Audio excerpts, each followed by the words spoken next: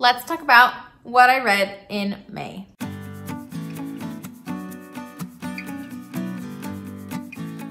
Hello, my name is Emily Crow from The Cozy Crow and welcome to my YouTube channel. And today we have an exciting video. We're going to be talking about everything that I read in the month of May. And I had a really big reading month and overall a really good reading month too. So I'm excited to share with you all the things I was able to read. But first, statistics. So I read a total of 18 books in the month of May. I read 3 physical books, I read 3 ebooks, and that makes 12 audiobooks that I got through in the month. I do a lot of driving. I listen to audiobooks when I drive. I listen to audiobooks when I exercise. I listen to audiobooks when I do chores. So more often than not, audiobooks will be my top method of reading in the month. Let's take a look at a breakdown of which genres I read this month. My top genre this month was actually romance. I read 8 books. Now I'm not going into any like fantasy romance or paranormal romance or other subgenres, just romance in general. I read 8 of them, which is pretty amazing. And that's because of 2 videos that I filmed for my channel. I'll talk about those in a second. I read 3 mysteries or thrillers. I read 4 fantasy novels, and then I read 1 each of a nonfiction, a horror, and a speculative or literary fiction, which is a pretty accurate breakdown of the types of books I tend to read anyway. So this is not abnormal for me. It's just interesting to take a look at these statistics. I mentioned I filmed 2 videos that definitely impacted which books I read this month. And one of them was my book box for Yarnaceous Fibers. The premise of these book boxes that certain yarn dyers are making is that based off of a book that is either included or not within this package, you have yarn, you have goodies, both fiber related, but also not fiber related. And you read the book and get to open these packages and experience these goodies. In the most recent book box by Yarnaceous Fibers that was sent out in April, they did A Touch of Darkness by Scarlett St. Clair. And so I did a reading vlog where I opened this box, experienced the goodies, read the book, even knit the pattern with the yarn included in the box. So make sure to check out that video. I'll link it up above and down below. So I read a couple books because of that video. Yes, not just one. I read 2 books from that series in that video. And then I also decided to do a romance readathon because I have been in the mood for romance and I have a lot of romance books on my physical TBR. I wanted to get through as many as possible, so I did a 24-hour readathon. I timed myself reading, saw how much I read in 24 hours on my timer, and so I got through a few books because of that. And that video is probably coming out next week, so keep an eye out for that if you want to get more in-depth detail about my experience doing this vlog readathon. I had a lot of fun, honestly. I think I'm gonna do it again probably pretty soon, maybe a different genre, or maybe I'll do another romance readathon. I don't know. It was honestly really fun. I also have one video that just came out that's actually my TBR for June. Again, like I said, I have a lot of books in my physical TBR. I want to try and get through them faster. So I am setting a goal for myself in the month of June to read as many books on my TBR as possible. I'm trying to curate my Libby loans right now so that they are all or mostly books that I already own and just haven't gotten to yet. Because like I said, I go through a lot of audiobooks, so I figured I can do audiobooks for books I have in my physical TBR and get through them faster than I can reading them physically. I'm also trying with my ebooks and of course my physical books to read books I have already in my TBR so that I can hopefully get a big stack of books out of my TBR closet and into my bookshelves. Well, next to my bookshelves because I don't have a lot of space. So make sure to check out that video to see the books I'm hoping to get to in the month of June. But today we're just gonna talk about the books that I read in May. Let's hop right into it. Here's the stack of all the physical books that I have that I got through this month, but this is not all the books that I read. Starting off, I read A Touch of Darkness by Scarlett St. Clair. I'm gonna just talk about this very briefly. I have my notes again. I feel like that worked really well with my last video. So I rated this a 3.75 star. I found this really fun, really easy, a really quick read considering the length of this book. It wasn't a literary book by any means, but it was a fun time. I really enjoyed myself. It definitely was more lusty and spicy than I prefer in my books, but if you like that, they have lots of spicy scenes in this book. I found that I didn't like Persephone too much. I really like the world building. A Touch of Darkness is a Hades and Persephone retelling that's set in a modern day world where there are Greek gods and goddesses amongst the mortals. They're the famous people that the paparazzi's trying to get pictures of, etc. And so it felt very familiar in a modern world, but also was very interesting and different because of this Greek influence and the fact that the Greek gods were on the earth and using their magic and things like that. So this was really intriguing to read, a really interesting world that I enjoyed immersing myself in. And I definitely see myself reading more books in this series. In this book though, I wasn't a super fan of Persephone. I didn't really hate her, but there were some things she did that just were really bugging me. She seemed to like create issues that weren't there and purposefully distrust Hades for no good reason, and she would get good evidence to trust him, and then she would just be like, no thanks, I'm going to go off this other direction. So it was just kind of weird. I didn't really enjoy reading that part of her personality, and I felt like she was, again, like overtly jealous for no good reason. Like clearly she didn't need to be jealous, but for some reason she was. Overall, I liked her as a character, but I didn't really get her and I wasn't totally on board with her. So we'll see how she progresses and if she has some character growth throughout the books in this series. I definitely see myself reading more, like I said. The next book that I read was How to Solve Your Own Murder by Kristin Perrin.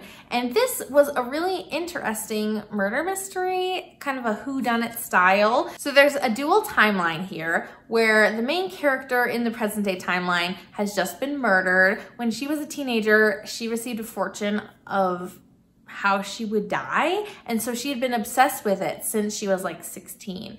And that became like her whole life. And she ended up, yes, indeed, being murdered when she was old.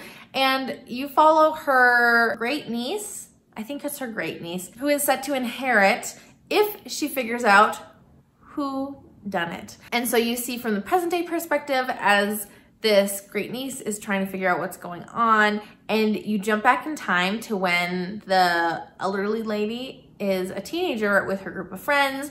There are secrets, there are lies, and you hear about how this person's friend went missing like 50 years ago or 60 years ago, which is really fascinating, and how the two mysteries end up becoming linked. So this was a really interesting premise, and I really like having the dual timelines and just the perspective it took. I rated this a 4-star. I did really enjoy my time. I felt like I really enjoyed both timelines and seeing it go back and forth and how they interacted with one another, the parallels we saw, the ways in which the main character in the present timeline was reading journal entries from her great aunt and was looking through those and learning things about the mystery that took place 50 or 60 years ago. So it was really interesting in that way. I did feel like though some of the dialogue and some of the things that the main character learned were a little bit stilted and like very intentional to just move the plot along. It wasn't as seamless of a mystery and like receiving clues as I would have liked. I also felt like there was just way too many characters, partly because there were two different timelines, but I felt like because the great niece didn't really know anyone in the small village, she was meeting all these people and it was hard to get a lot of depth in these characters and really understand what possible motives were. And so when the reveal happened, it felt like it made sense, but it also felt like I didn't have any information for that to make sense. In retrospect, there was just a lot of people and moving parts, and it was hard to kind of distinguish what was going on. And it was kind of hard to keep track of as you were jumping between timelines and having all these people, and a lot of them overlap between timelines, but it took a little while to kind of get used to who all the characters were, and I feel like that detracted a little bit from the story, but I definitely recommend this. It looks like this is part of a series. I'm really looking forward to seeing other books by this author. The next book that I finished, I have a physical copy of. Pulling it down. This is Momma Cusses by Gwenna Laithland, and she is a TikTok sensation. I didn't find her on TikTok, I found her on YouTube, but I really appreciated her refreshing and sometimes irreverent parenting style. It's been really fun watching her videos and learning from her perspective, and she wrote a parenting field guide. This isn't chock full of research or chock full of tips and tricks for what you can do to be a better parent, but it shares some funny moments and some interesting thoughts from her experience as a parent. And I found myself really liking that I had a physical copy of the book, so that as I was listening to this audiobook, I could stop it and open my book and underline a sentence or two. And so I didn't make a ton of notes, but every couple pages I underlined a sentence that really stood out to me and gave me some thoughts about how I want to be a more responsive parent. And so this was a nice light read as far as like a parenting book goes. If you're looking for a lighthearted parenting book with some tips and tricks, but not overly full of like information that you have to study to like figure out how you want to apply it to your parenting, this is a great book for you. I love the little blurb on the front. It says, a field guide to responsive parenting and trying not to be the reason your kid needs therapy. I listened to the audiobook and Gwenna herself read it, and so I really enjoyed that. I know some criticism has been in reading this book, it's just such a conversational and familiar tone that it's a little hard to read because there's a lot of instances of poor grammar and things because it's conversational. And so I feel like this book is much better as an audiobook than as a physical book. But I liked having the physical book so I could go back and reference the things that I wanted to underline and make note of for later. The next book that I read is A Game of Fates by Scarlett St. Clair. This is the second book in the Hades and Persephone saga, I think it's called. I was still knitting up the pattern for this book box when I finished the first book in the series, so I figured might as well get the Libby audiobook to the second book and continue because I had not had enough. I was just having so much fun and I wanted to continue to stay in this world because it just was such a fun and quick read. So I read the second book. This book is actually the events of the first book through Hades' perspective, and I was a little nervous that things would feel repetitive. It definitely had a different tone.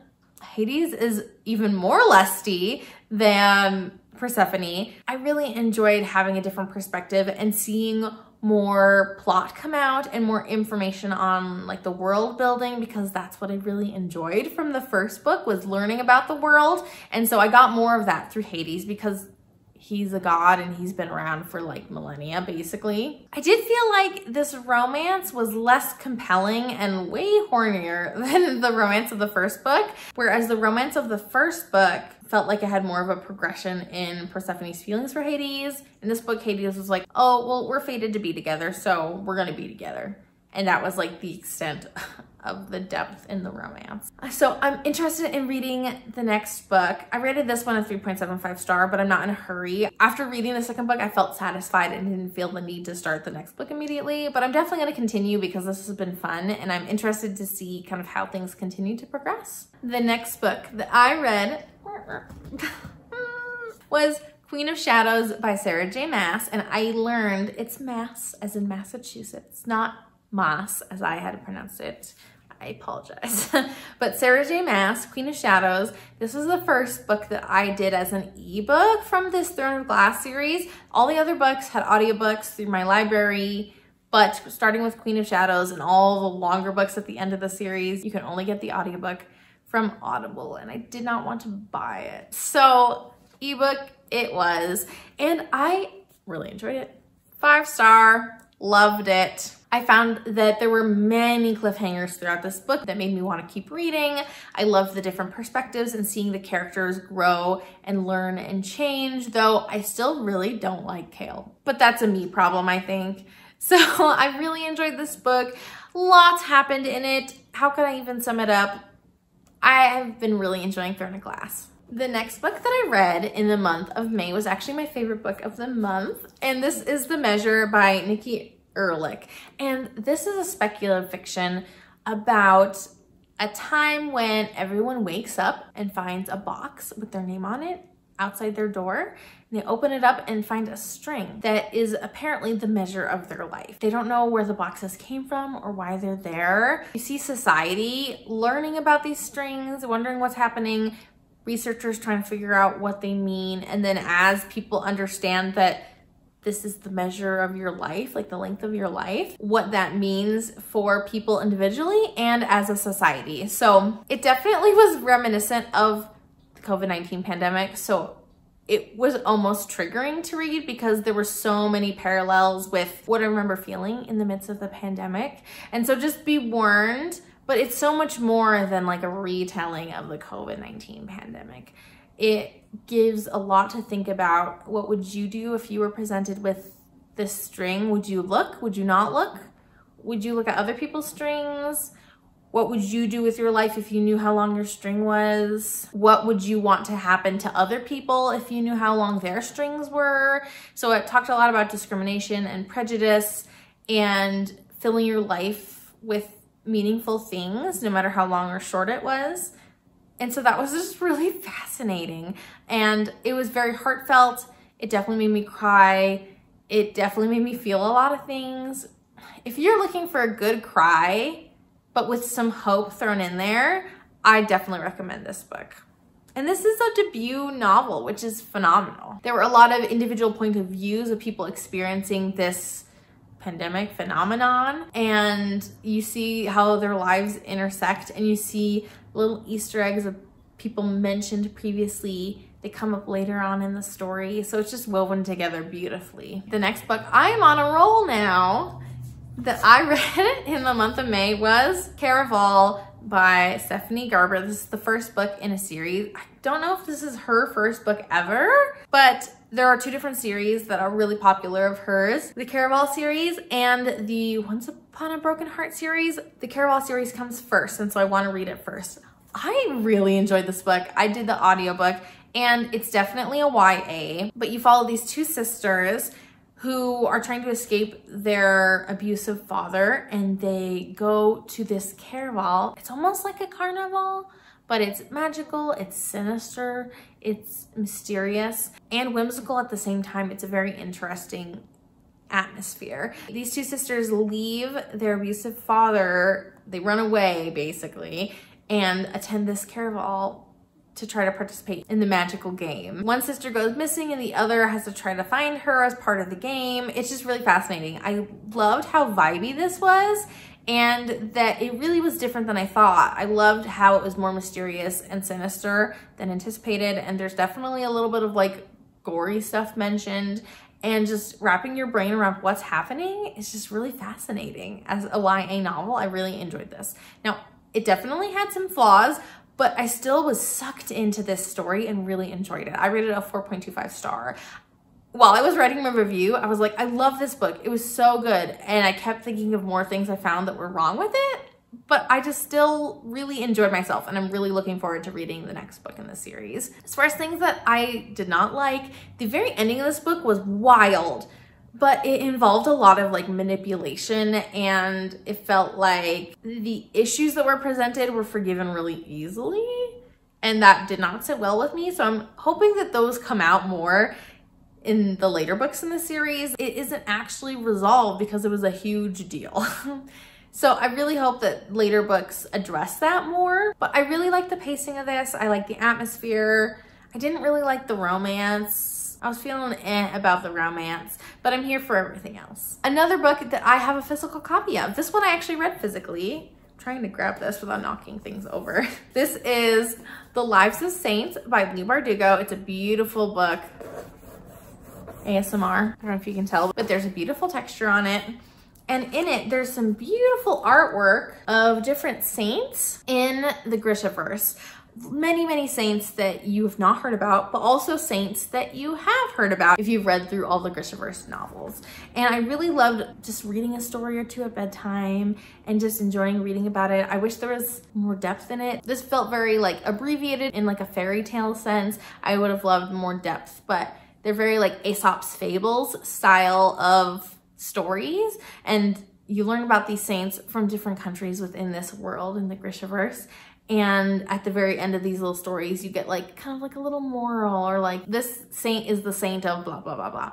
So that was really fascinating, and I really enjoyed it. Rated it a 4 star. If you like the Grishaverse, I think this is a beautiful book to have and to look through, and it has some beautiful artwork, but you don't need it to enjoy the Grishaverse at all. I just wanted to read everything related to the Grishaverse because I've really enjoyed the books by Leigh Bardugo. Another 4 star, but this is an audiobook. I read Finlay Donovan Rolls the Dice, and this is the 4th book in the Finlay Donovan series. And even though when I read the first book, I wasn't sure if I would like it. I wasn't sure how much I would like it. I've read every single book since then, and I'm just getting more used to the writing style and the ridiculousness of this mystery.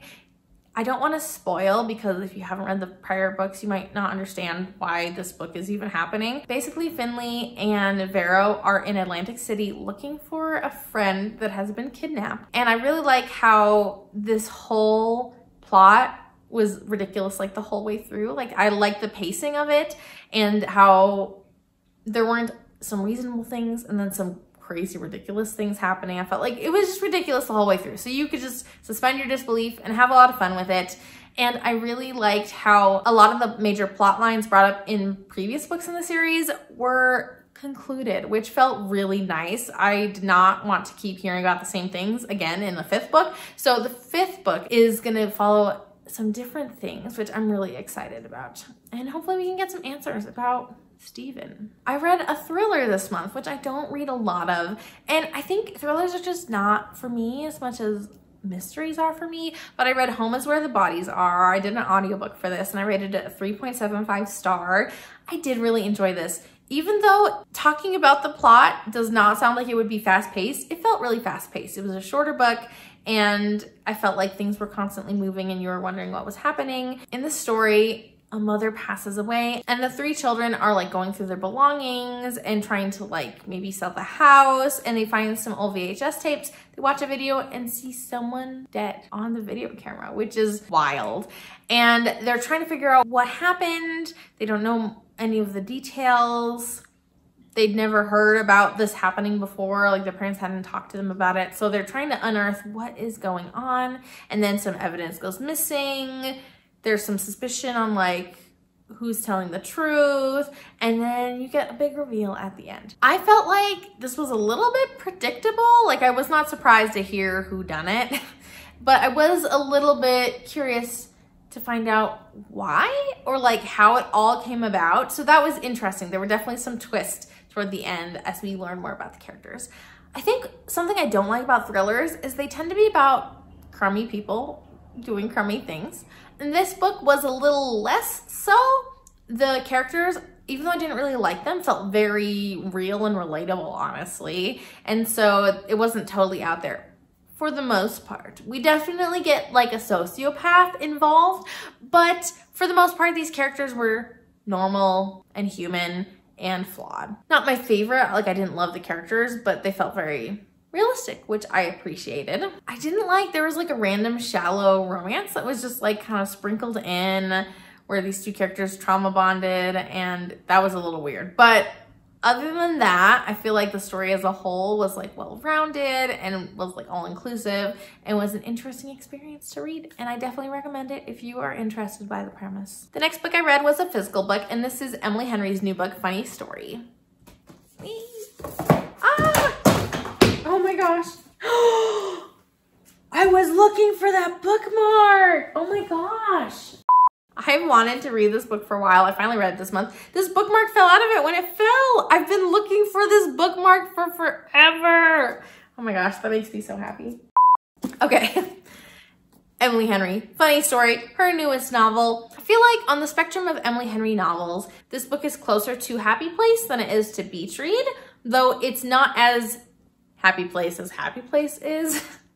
If you've read Emily Henry, you know, but it was definitely more emotional. The premise of this book is that Daphne's fiance cheats on her with Miles's girlfriend. And so then the cheaters break up with these 2 and get together. And these 2 end up roommating because Daphne needs a cheap place to live because she got kicked out of her house. Her ex-fiance's new fiance is his ex-girlfriend. Yes, it's confusing. It's hilarious also. So you walk into the story and they're both really depressed, honestly, from having this huge wrench thrown in their lives. And they're living together and they don't even really get along. They're just kind of coexisting. But you see their relationship grow from just roommates to being friends to really caring about each other to being lovers. And I really loved seeing that progression of the relationship. I loved the humor involved.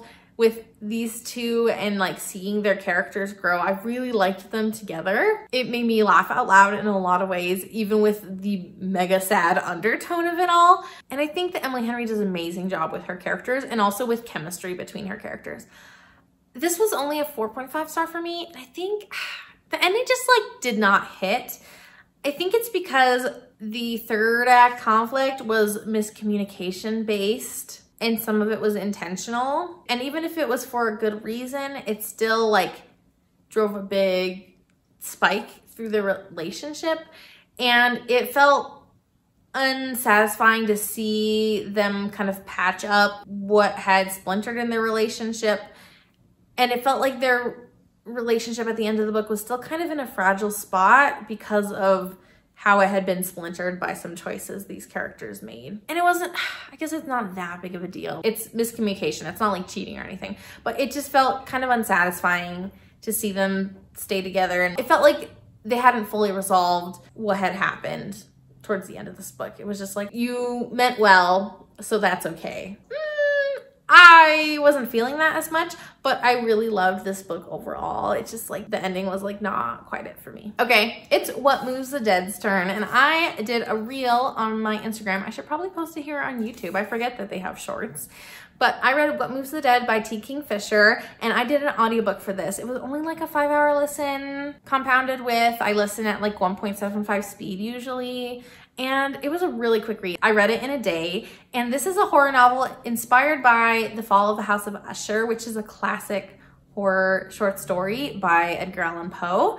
And I'd read that a few months ago, kind of preparing to read this book. And I feel like this book did a really good job at building on that classic, both in vibes as well as in like storyline and plot, and building on it and adding more to the story, which I really appreciated. I wish there was more horror. This is very gothic and vibey, and you don't really feel the horror for most of the story until things get really grotesque, which was awesome. I really like how Kingfisher ups the ante with their horror, but I wish there was a little bit more horror throughout this story and not just on the tail end of it, if that makes sense.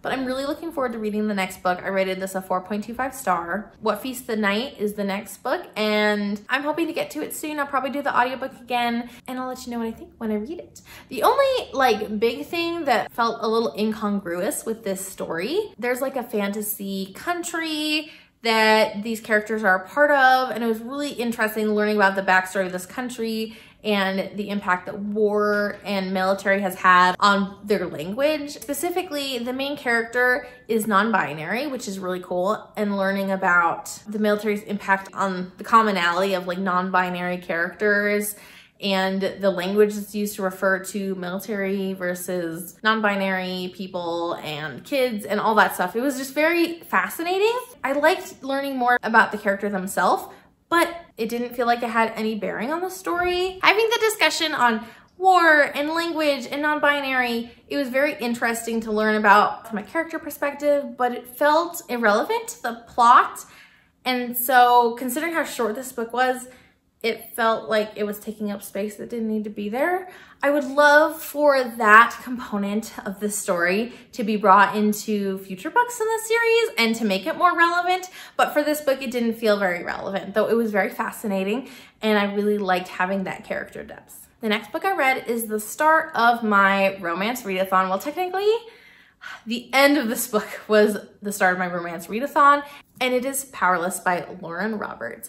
I thoroughly enjoyed this book, and the very last few hours of my listening to this was the very start of my romance readathon that I mentioned at the beginning of this video that should be coming out maybe next week.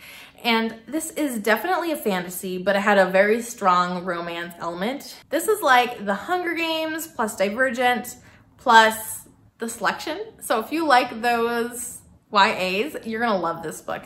It's a little bit long. That's really my only gripe. I rated this a 4.75 star, but it's also like really small type for a YA. And so it took a long time to read. Audiobook wise, it was over 17 hours.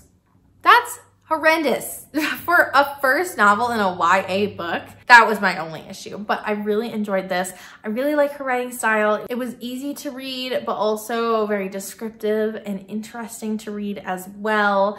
And I really like the premise that there are elites in this world that have magic powers, and there are ordinaries that they've tried to kill off because apparently these ordinaries are going to make the elites sick. You follow Peyton, who is an ordinary hiding out, trying not to be discovered, and Kai, who is one of the princes, and see them interact through like random happenstance of running into each other and also having a competition type of scenario. And there's some political inklings thrown into it, and seeing how she tries to navigate being in the spotlight and coming to know the princes while trying to hide her identity as an ordinary. So, oof, what an ending. I'm really excited to read the next book. It's coming out really soon in July. So I'm so excited. I really have enjoyed this, and I'm looking forward to reading more from Lauren Roberts. I think this is her debut, which is really exciting. I think she did a great job.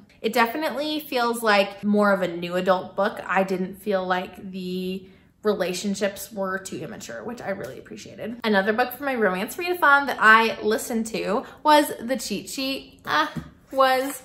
The Cheat Sheet by Sarah Adams. I've read the When in Rome duology. The third book's coming out in, I think, January, which I'm really excited about. But this is a prior series that I hadn't gotten to yet. The Cheat Sheet is a sports romance, NFL player, professional ballerina that have been friends for a long time, like since growing up. And a few years ago, they reconnected in LA, and they're best friends. Friends to lovers. There's some fake dating. That's the garbage truck.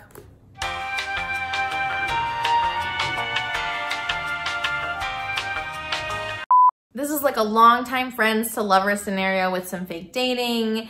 There's a little bit of a sports romance thrown in there. You get to know some of his teammates, which I think are featured in later books in the series, like the Rule Book, which recently came out. They both love each other, but they won't even broach that topic, which is kind of infuriating. I rated this a 4.5 star because that aspect of friends to lovers really bothers me. But I found that this was really cute and a little bit cheesy, and Brie especially was a hilarious character. She did some ridiculous things, but it was all very on brand for her, which was really fun to read about. And while I feel like the fake dating wasn't super fleshed out, it was really fun to see their relationship and see how Nathan was trying to win her over so that she would feel more comfortable with them possibly getting together. So he came up with this cheat sheet from his friends, from his teammates, that listed all sorts of things that he could do to try to woo her over. I also really liked how there were a lot of twists and turns at the end I wasn't expecting, so it was overall just a really fun read. The next book I read was a physical book, and it was part of this romance readathon, but I don't have the copy because I've already lent it out to a friend. This is The Dead Guy Next Door by Lucy Score. I rated it a 4.5 star. I really had a great time.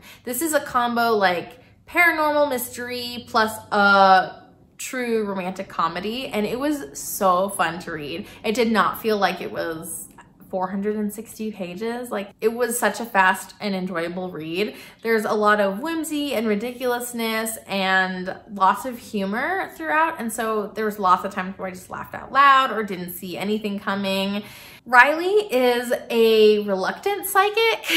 She has some psychic abilities, but she's trying really hard not to listen to the voices in her head or to see these visions, but she sees her neighbor get killed, and she feels obligated to tell people about it, but no one believes her, and then he's killed. So now she's a #1 suspect. There's also a private investigator, Nick, who is looking into the shady dealings of this neighbor, and then the neighbor dies. And so he's curious to find out what is truly going on. So these two team up, and they're the romance, and they do some fake dating, fake fiance type of, like a casual fake dating, fake fiance, so that they can get into more places and like get more information about what's truly happening. And it's just really fun, and because of the psychic paranormal element, it helped me suspend my disbelief for the ridiculousness of how these characters interacted and the things that happened in the plot, because it just, you just kind of roll with it, because there's also psychics and like seeing visions and stuff, which is not something we talk about in our day-to-day life. So it was really, really fun. Definitely recommend. I already bought the next couple books in the series. I am looking forward to enjoying more with Riley and Nick solving some mysteries. The last book from my romance readathon was not a win. This is Earls Trip by Jenny Holiday. This was an audiobook, and this was marketed as the hungover style set in Regency era, and it just did not hit. I put it a 3.25 star. This book felt like it was trying to be a cozy romance and was really slow and meandering and very character focused, with like zero things happening for the plot and like zero things that the characters did. It was just talking and thinking. Whereas the very beginning was action-packed, there was scandal, it was exciting, but that's really the only thing that brought these characters together in the first place in like physical proximity. And then they spent the rest of the book just kind of meandering, which was kind of hard and boring to read, honestly. And I did an audiobook, but I was bored. It felt a little long of a listen because of that. And even though this book had a lot of really interesting modern touches, which were refreshing, they talked about found family and feminism and vegetarianism, which was interesting. This book felt kind of heavy-handed in modern day topics, and it also felt like the Regency-ness of it was totally washed out because they did so much of this modern thinking and modern speech and like modern opinions about sexuality and things. So it just, I feel like if it was more subtle and more judicious in its use of the modern takes, then I would have liked it more. Also, one of my biggest gripes with this book is that there is something included on the back cover as part of like the major plot points that is introduced at 68% of the way through the book. There were like zero surprises on what was happening, so you had nothing to look forward to. And that plot point sounded really interesting, fascinating, and I really liked that part of the story and how that impacted the relationship dynamic in this friendship between the main characters. But it wasn't fully fleshed out because it was brought out so late into the story. I feel like that could have been introduced way earlier and kept things more interesting, seeing the characters evolve based on that plot point. Not a fan. Maybe I would read something else by Jenny Holiday, maybe something more modern, because I feel like it just did not scratch my Regency romance itch that I was looking for. The next book that I finished via audio was Bride by Ali Hazelwood. Yes, I read it. I rated it a 4 star, but I might drop it down to like a 3.75. I enjoyed it. It was a fun read. The background, the world building was really interesting between the vampires and the werewolves and the humans, and the political dynamics between them that was touched on a little bit. It was just interesting. I've never read an Omegaverse type of book before, and so I learned a lot. I did really enjoy these characters, but I feel like they lacked a lot of depth and they didn't have much of a personality. Like, they had a little bit, but yeah, I wanted just a lot more depth between Low and Misery. And what really dropped it down a notch for me was the third act conflict and how things were going great and seeing their relationship progress from like strangers to friends to lovers. There was just like this one horrible scene where one of the characters was really mean and was gaslighting the other person and was saying some really hurtful things. And then there's like a super dangerous scenario right after that as the other person's kidnapped. And so then the first person saves the day, kind of. And it just felt like the conflict never got fully resolved. And it was like a really big deal. Like, I have strong feelings about what happened. And not having that conflict adequately like looked at and resolved, and just having the characters like have one quick chat and then like make up pretty quick was just not hitting for me. And that like instance of the character being mean and gaslighting the other was just very out of character too. It kind of felt contrived. This was a fun story. I enjoyed reading it, but I could definitely see how this is not like the best example of an Omegaverse type of book. And if you're into that kind of thing, I don't know if I'm gonna seek out any more books like that. The final book I finished in the month of May, I finished it at like 11:20 p.m. on May 31st on my night shift. This is Hannah Tate Beyond Repair by Laura Piper Leigh. I'm glad I remembered because I just looked and I don't have it written down. This is her debut. It's a romance that involves a new mother and her little baby, and they're living with a boyfriend, and Hannah finds an engagement ring like in his boot and thinks that he's gonna propose, and he ends up breaking up with her because he says, I thought it was gonna work out, but I really want to see other people. but you can still live at my house and pay rent and watch the baby. And she's like, no. No, that's not how it's gonna work. So she stands up for herself. She leaves him. She goes and lives with her parents and tries to help set up their Airbnb type rental spot so that her parents can make some money in their retirement. And she's using her interior design dreams that she's had since she was little. And she works with the really attractive contractor that lives just down the road, and there's some amazing chemistry between these two. But he lives in like a tree house. He doesn't have a phone. He's very disconnected from the modern world, and so there's definitely some obstacles that these characters have to bridge in order to be together. I really loved the chemistry in the first half of this book. In the second half of this book though, it felt like the gap between these characters was not ever bridged in the second half of the book, and that would have been the time for them to like go through some character development and see things a different way, maybe try things differently, etc., etc. Some things resolved at the very end of the book, but it felt like it resolved so fast. Like it was a really big pivot, and it would have been nice to see more of a gradual change throughout the book. And the ending of this book kind of just wrapped things up a little too nicely. And considering how like emotional and the deeper themes involved with raising a baby and navigating a new relationship and things like that, interacting with her parents and like navigating her own generational trauma, like all those deeper themes, I feel like it would have fit better with the book as a whole if the ending of the story wasn't quite so picture perfect. All right, that is all 18 books that I read in the month of May.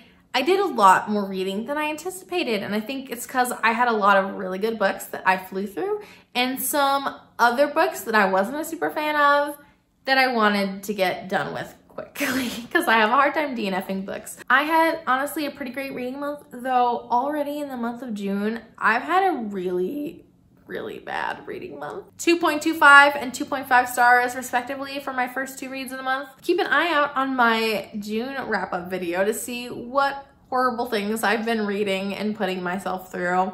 And if you want to know the books that I'm hoping to read for the month of June, check out my TBR video that I have. I'll link it up above and down below. And let me know what things you're reading, and have you read any of these books that I read this month? It's a nice little spread, some variety. I would love to hear what kind of books you're reading and loving so that I can hopefully add them to my TBR, because it's not been a great June so far. I love to hear from you down below in the comments, so please share the things that you're reading and enjoying, and if you've read any of these books that I have talked about today. And until next time, happy reading. Bye!